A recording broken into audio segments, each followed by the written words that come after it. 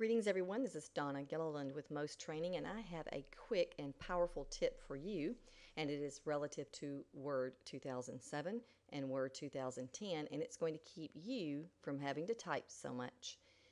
I'm going to show you how to create what is called a building block, and you can use this to insert images that you use frequently. It could be a table that you have created in a special design that you use for different projects. It could be a smart art design you use frequently, an inside address, a complimentary close, clauses in a contract.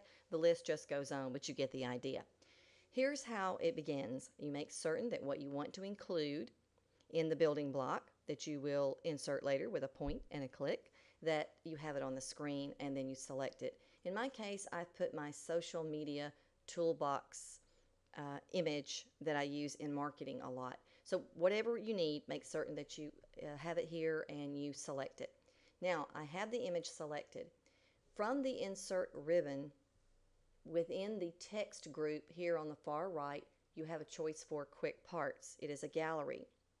And there are many different types of galleries in Word. This is just one of many. From the quick parts gallery, I already have things I've added in the past. And down at the bottom, though, you need the option that says Save Selection to Quick Part Gallery. That's what I'm choosing.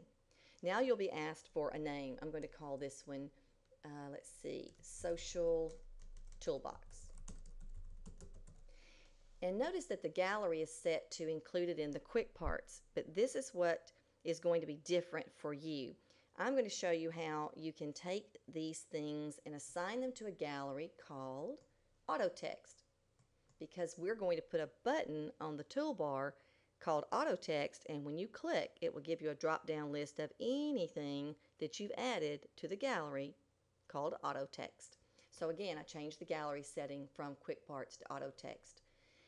The category is set to general, although you can create your own categories.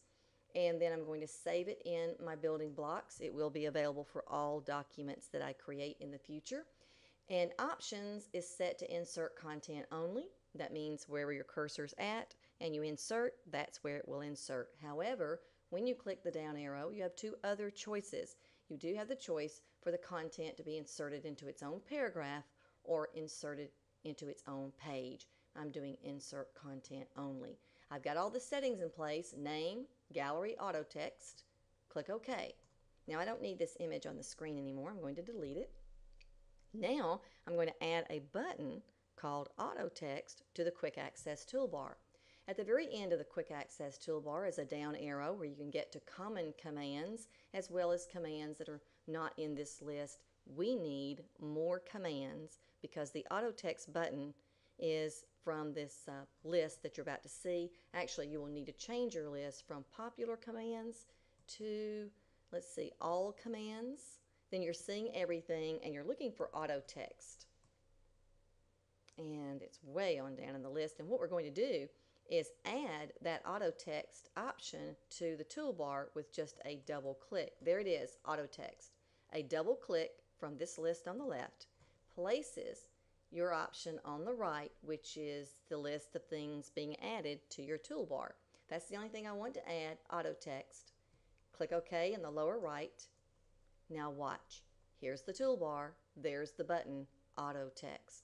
When I click, there is my social media toolbox logo.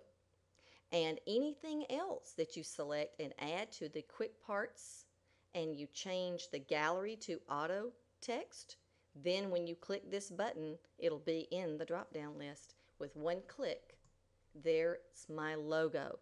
Don't you love that? I hope you enjoyed that power tip. There'll be more tips coming soon. In the meantime, have a great week. Bye-bye.